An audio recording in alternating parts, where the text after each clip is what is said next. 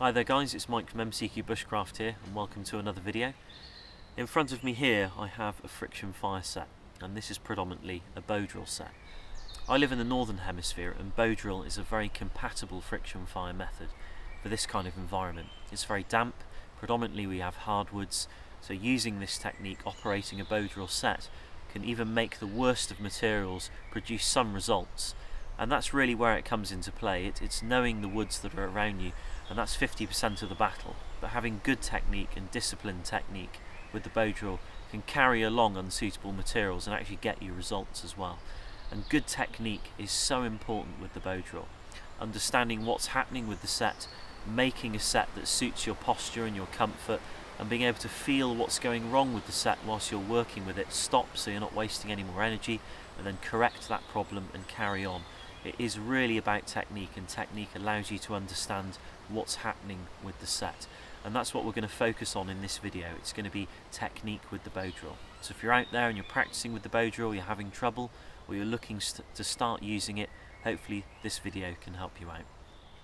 If we look at the set a little more closely, we can see what materials we have here, and then we'll have a look at how it all goes together as the video progresses. But first of all, probably one of the most important parts is the hearth board. We have two hearth boards here of different materials. You can see I've used this one. One's slightly bendy, the other's straight. Can give you various results depending on which one you use. We have a drill or a spindle here as well. We have a bow, which is the part, or one of the parts that we operate to drive the whole set, like a drill. And it's got cord, slight curve in it. This is dog rose, a bow I've been using with the same cord for the last 2 years. We have a bearing block as well, which supports the top of the actual drill or spindle.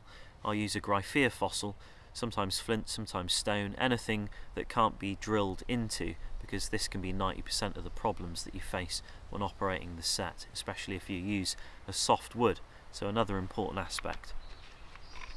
We have an ember pan as well. This catches our ember and allows us to put it into nest material, which we have here in this tinder bag. So this is plant fibres, inner barks, things that burn very well and can take an ember into flame to then light fuel wood. And the beeswax we'll talk about in a little while. If we have a look at the bow, you can see that this bow is very straight. This is a bow I've been using for the last couple of years. It stretches from about the centre of my chest to the end of my fingers, which is usually ideal for a bow, so I would measure that when you're making one. This could do with being a little bit longer, but I've gotten used to it, and generally you can get used to things even if they're less than ideal, but that's really just a minor thing. We have a small twig on one end, and I've cut a notch on the other, and that's to hold the actual cord. And the cord I've measured all out and you know, done it by eye, made it all comfortable for myself, and we can cover the cord in a moment. But you can see that this bow is actually very straight. You'll only be able to see a very, very slight curve in the actual bow, and that's exactly what you want on a bow for a bow drill set. You do not want a very large curvy piece of wood, because what happens is it starts to become springy, especially if you don't pick a wood that's hard. If you pick a wood that's quite springy, like hazel or birch or willow, or even poplars, ashes, things start to get a little bit springy, because naturally that's what woods will do when they have a bend in the grain like that. They will have a degree of flex to them when they're pushed like this. If you've ever tried to hammer in a post in the ground that has a large bend in, all the force goes this way instead of down into the ground, and this is really important. When you're operating a bow drill set, when you're doing this, I always call it the step of the bow, and it's like a rhythm, and you want it to be as consistent as possible. If you have a large curve in it, for example, and you push down very hard on the drill and start to force it, you can grip the cord and cause the bow to flex, and it can actually loosen off the drill and slip on the drill and ruin the step of the bow.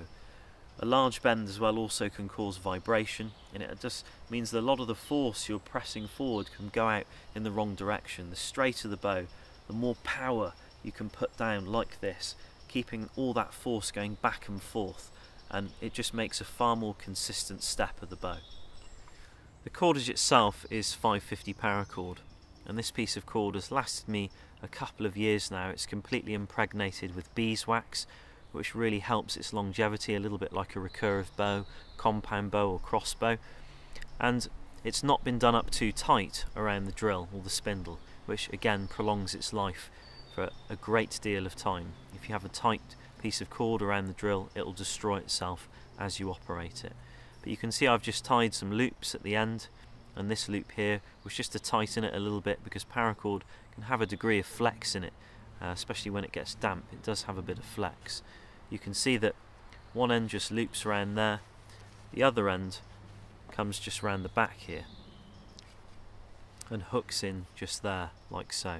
If we put the cord on the actual bow now, and we look at this bow here, you can see that this is the lighter end of the bow and this is the heavier end. And you always want to be holding the heavier end, you never want it far away from you, because again that will actually change the step of the way you operate the bow drill. You want to be holding the heavier end and have the lighter end here. And you can see that if we hold that, it's very, very comfortable, and I hold it very, very far back. I actually hold the cord myself because it allows me to get my thumb and adjust the tension of the cord on the actual drill. So you can actually use your thumb to actually tension that if you find there's a bit of slippage and you're so far away through the process you don't want to stop because you're almost there. So that does really help. If we put the bow into our belt line here, make sure it's strung up, we can just heat the cord up, get the wax nice and warm, take our beeswax block. If you carry a beeswax candle on you in your set, then it can be very useful. You can use saps to do this as well. Pine pitch can work, although it does get very, very sticky. It's not as good as the wax, but it does allow a little bit of grip on the actual drill. So it works in a slightly different way to the wax. But you can see I've just put some wax on there and just warm that up. And that'll do one of two things, as we spoke about earlier, like with recurve bows, compound bows, that will stop the cord fraying, and you can see that this cord is really tightly compacted together. But what it actually does is it gives you a lot more grip on the drill. And it means that if you're operating a set with cord that might be a little bit slippery, you don't have to tighten the cord. Just putting the wax on will actually give you that tension you need and stop you over tightening the cord and actually fraying it on the spindle. And if we string that up by putting the drill on the inside and then twisting, you can hear that bite there, and it should lapse back about 45 degrees. And that's ideal for a bow and a spindle or drill. I've got some nice flat ground to work on, but unsurprisingly it's very damp. It's best to move away large twigs and things like this, because it can uneven the surface for you when you put your hearth down. But one thing I will never do is put my hearth on soggy ground like this, because that can get moisture into your set and give you trouble, and that will really work against you. I found some birch bark here off an old rotting birch tree, and this is an ideal material for keeping away moisture from your set. So I can put my hearth down now and I don't have to worry about it. If I pick up the drill here, you can see the drill I use is about 1 foot long. That's ideal really for me. I find it gives me good posture. I do not like a short drill at all. I find it really messes up with my posture when I'm operating a bow drill set, and a tall one like this just gives me a better stance, as you can see a little bit later. But if we have a look at the actual drill, you'll see one end is black and rounded. It started off hexagonal, where I'd carved it into a sort of rounded shape, and as it's been used it's ground itself down, which it will do. It's not really a problem, you want it to be like that eventually. But one end is quite pointed and it's quite tall as well. It's not just a little sharp stubby point, it's actually quite tall, and there's a reason for that. And if you're going to use a piece of wood as a bearing block, like this for example, which wouldn't be ideal, but just for an example, we'd get our knife and we'd make an indentation there, and this would sit into it like that. What can often happen if you make a stubby point is it will ground down and you'll start getting a bow drill set the other end, and smoke will come out this end instead of that end there.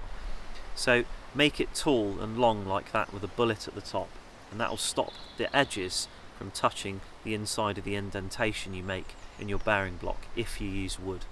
If you use a fossil like me, or a shell like a limpet, or any kind of sort of hard piece of stone with an indentation, you won't have any problems like that, and you'll eliminate those issues altogether, which is why I use something like this. We had a look at this hearth board earlier. This is the one I've already used. You can see it's really flat, so when we put it down like that and we press down on the hearthboard, there is no gap underneath where our drill will be operating, no gap at all. But if we take this other hearthboard that's a little bit twisted, you can see that we need to work with that a little bit. And if we put our foot down there, we have a gap underneath here. Put our foot down there, we have a gap there as well. This is why it's really important that when you make your hearth, you flatten it off at the bottom to give yourself a nice consistent hearthboard that's easy to work with and that won't present you too many problems. Because if we have it like that and the gap underneath, as we're drilling, all our material, all our dust, as you'll see us create later, will just all vibrate away underneath and you'll lose all of your material and it'll be a waste of time. An air gap is great, but you want to be able to create that air gap yourself in the form of a V like that and make sure your dust is collected in there and that it's not going anywhere. So we're going to work with this board because this one is an example of really something you don't really want to create. That should have been flattened off properly, but I've done it like that on purpose to show you. You can take your knife now and we're going to get the knife and not drill down like this, actually scoop the material out like that.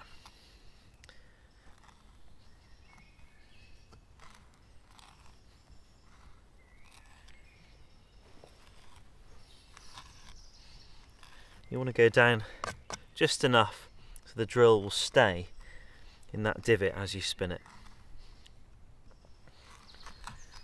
A few millimetres should do it. That looks okay.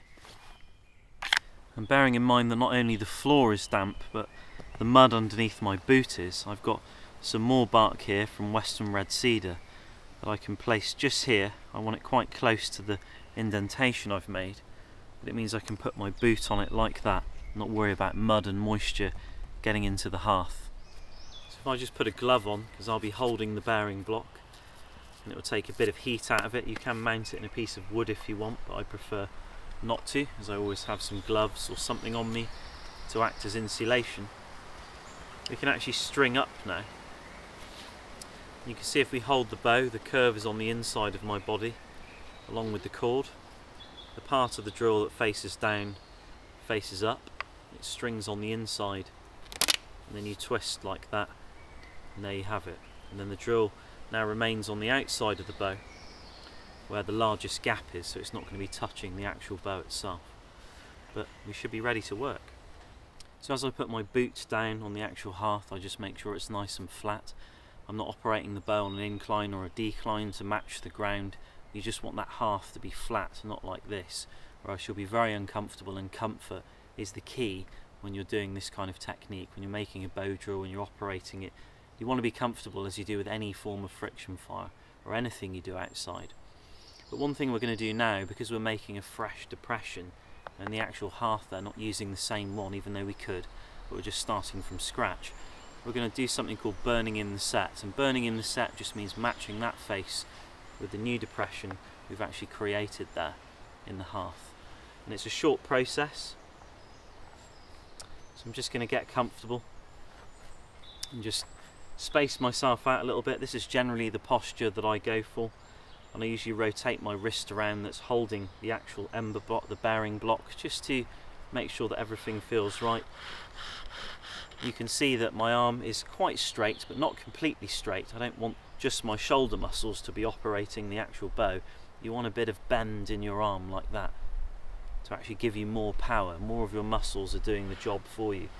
You can see when I operate the bow, I operate it really flat like that. I don't curve up like this and then curve down like that, and it's really important that you don't do that, because watch what happens to the drill if I go like this. It throws the drill out, and that's one of the major issues you can see when people do bow drill. They rock the actual bow. You've got to operate it really flat as you can. By operating nice and flat, the drill doesn't get stressed and bend back and forth. You're not pushing it by actually twisting the cord.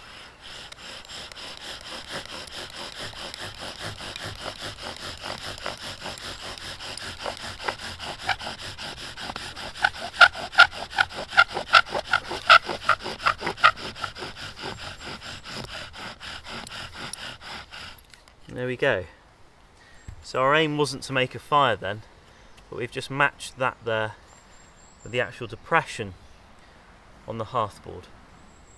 And now that we've created some dust, making sure we keep our set off the ground, we can actually collect it. You can see it's nice and fine and black. And we want to keep that because that's material that we can actually use. But what we want to do now is make a little V to actually help collect it even more, so it doesn't pull out around the edge, it actually goes into the V and stays there.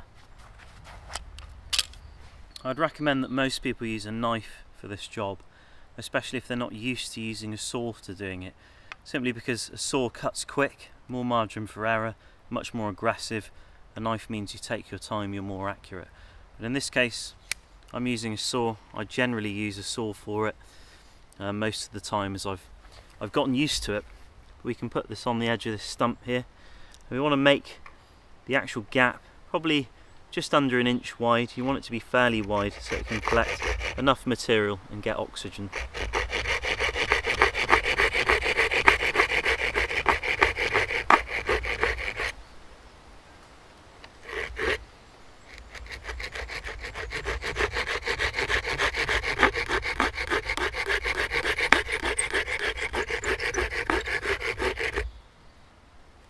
I generally then use my knife and just tidy things up a bit. You want the inside to be smooth, not jagged, because of the teeth of a saw, or else that will cause you more problems and just cling on to your material and not allow it to fall down. But you don't want it going completely into the centre. You want it to be a little bit like that, and you need to bear in mind that that depression will get bigger, which is why you can see it's only just poking into the edge of the actual circle. But another thing I tend to do is get my knife and actually round the bottom out. Just take the edge off of the grain.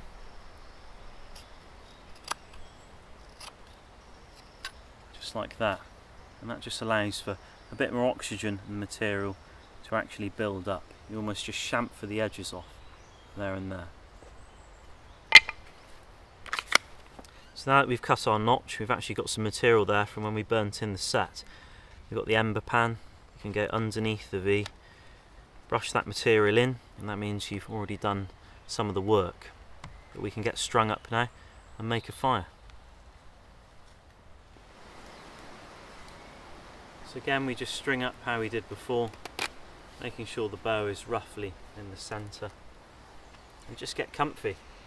Obviously this process can be quick or slow, depending on what sort of weather conditions you're enduring at the time, and what kind of preparations you've brought with you in terms of shelter to keep you away from the weather or keep the weather off you.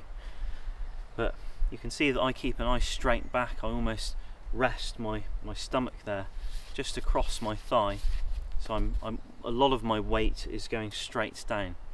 If I go like this, I call it the Gollum technique. I see a lot of people do it. They start to do that, and it means they're now having to push down a lot more here, and they're not using their body weight to their advantage. You don't need to be like this, really rigid and straight, because you do want a little bit of bend in that arm. You don't want to be operating the bow like that. You want some bend in it to give you that power, so all your muscles are working together. But yeah, I'm just about ready now. So we're going to do this in stages of 3. So we'll start off fairly light, and then we'll put down more pressure, and at the very end more pressure, and then speed. So the consistency that I operate the bow at generally remains the same.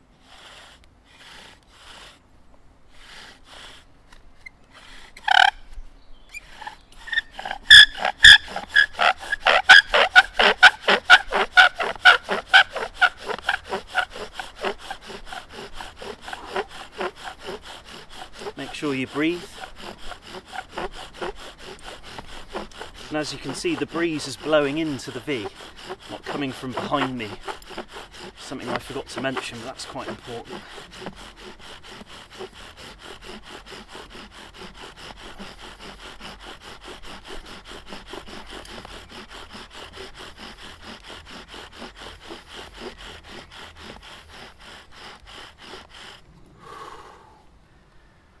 That's it. So we've got continuous smoke coming out of the sat. Continuous smoke means that you actually have an ember in there, but you want to get all this material and get it on top of the ember. If the material's black and fluffy, it means your pressure that you applied was ideal. But I did push a little bit too hard at one point, which gave a lot of pooling around the edge. But that's okay.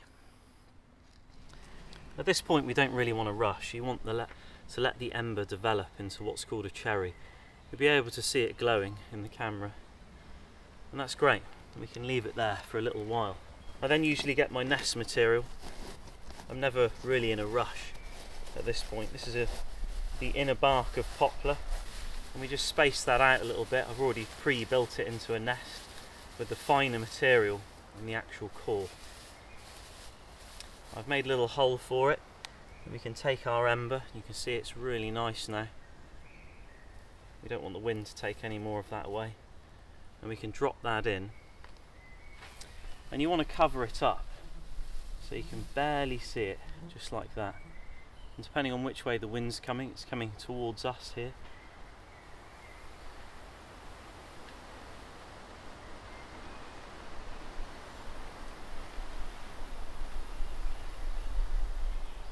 Just blow very lightly, or but pucker your lips, and that really cuts down the moisture in your breath.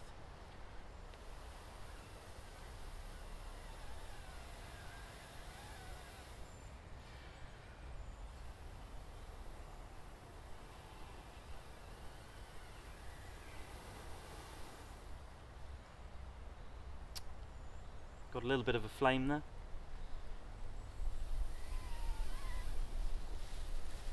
We can turn that upside down and just hold it momentarily like that. We just move the sat and bring that down here. And we want to keep it fluffy. You don't want to compact it. If you are making a fire, fluff it up like this, and then make sure your twigs are elevated from the actual bundle, or else you will smother it, because oxygen is the key for this kind of fire lighting. We have a lovely fire now, obviously not a proper one, missing a lot of key materials, but it's getting rid of those flies now anyway that have been bugging me all throughout this video. So I hope you found this video useful. If any of you out there are practicing bow drill or looking to start it up, hopefully you've got some useful tips and tricks from this video that you can actually apply and use wherever you are in the world. It's a very transferable skill, the bow drill. Can be used in many different parts of the world. Very good if you're in the northern hemisphere like this. It's probably the most useful method of friction fire in an environment like this, simply because of the damp and the hardwoods that we have everywhere. But in our next video we're actually going to go out and make a set, because having technique is one half of the battle, but knowing which woods you can use is the other half of the battle. And if you pick the wrong materials, you can waste a lot of energy and a lot of time trying to make a fire and not have too much success. But having good technique can carry along less than ideal materials, but it is good to pick the right ones and know why they're useful. So we'll go out in the field in the next video, look for different native species. I'll show you the ones that I use, the condition they're in, and what kind of circumstances I use to pick them. Obviously the weather here, very transferable. It rains some days, it's sunny others, but most of the time it's very damp, so I'm always working in less than ideal conditions when I'm making a fire. But hopefully you enjoyed that video, hopefully you found it useful, and I'll see you very soon in another one. Thanks again guys, take care.